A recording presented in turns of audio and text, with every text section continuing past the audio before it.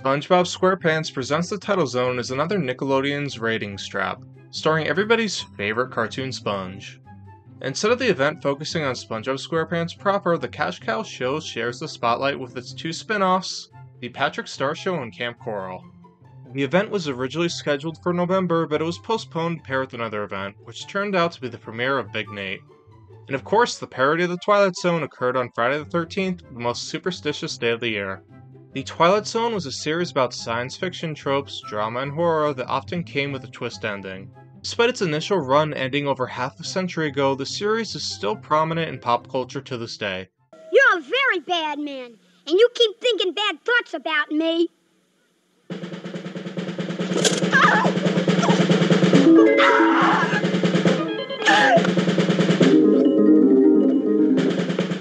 He was a bad man, so I turned him into a jack-in-the-box. And you mustn't think bad thoughts about me either, or I'll do the same thing to you. So does this watered-down version of the Twilight Zone hold up? Let's find out.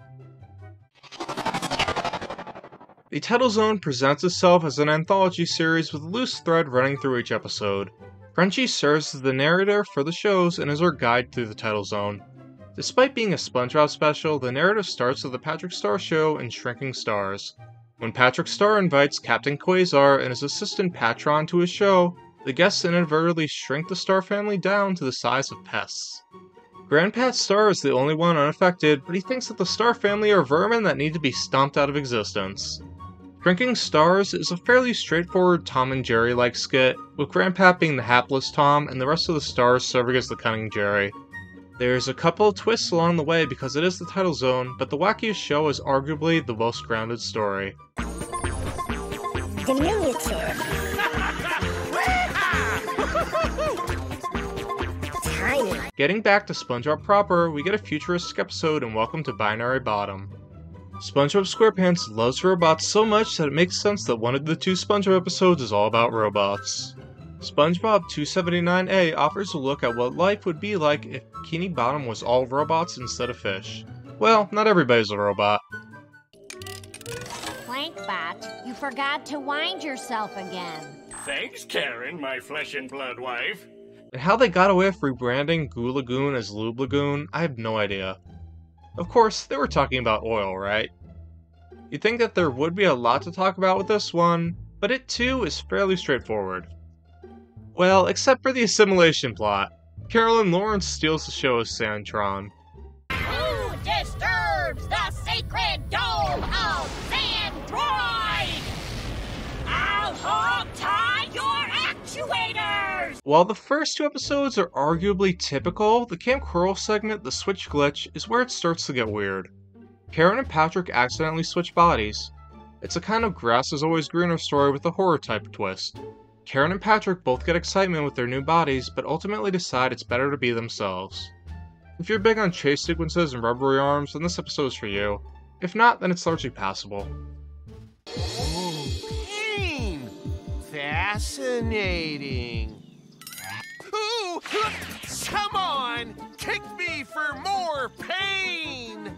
As Kamp Koral seeks to turn SpongeBob characters into Muppet Babies, the last full episode gives us the most SpongeBob-like plot, and it's arguably the best of the series. You're Going to Payphone is a story about Mr. Krabs getting more than he bargained for when he gets a cursed payphone. The episode is what I expected from the Tidal Zone, and it's probably why it's my favorite of the four. The payphone hypnotizes Mr. Krabs into giving away all of his worldly possessions, and it's humorous to see. Gives off vibes of The Algae's Always Greener and Born Again Krabs with a macabre twist stirred in. Sometimes Mr. Krabs is the villain protagonist, but it's hard to say whether anyone will feel sorry for him in this story. And now, ladies and gentlemen, the moment you've all been waiting for. We've saved the best for last.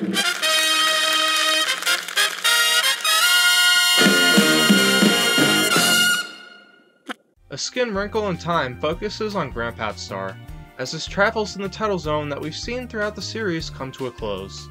This short is disappointing because it's a short. We wanted to see a full episode of GrandPat.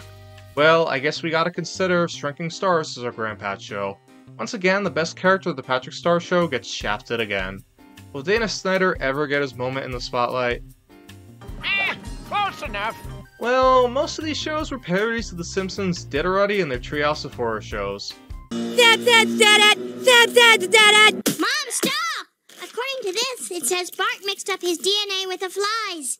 I think that's Bart. Slowly, slowly, don't make a sound, don't even think, because he can hear your thoughts. Then when he's least expecting it, bash his head into the chair, and the monster.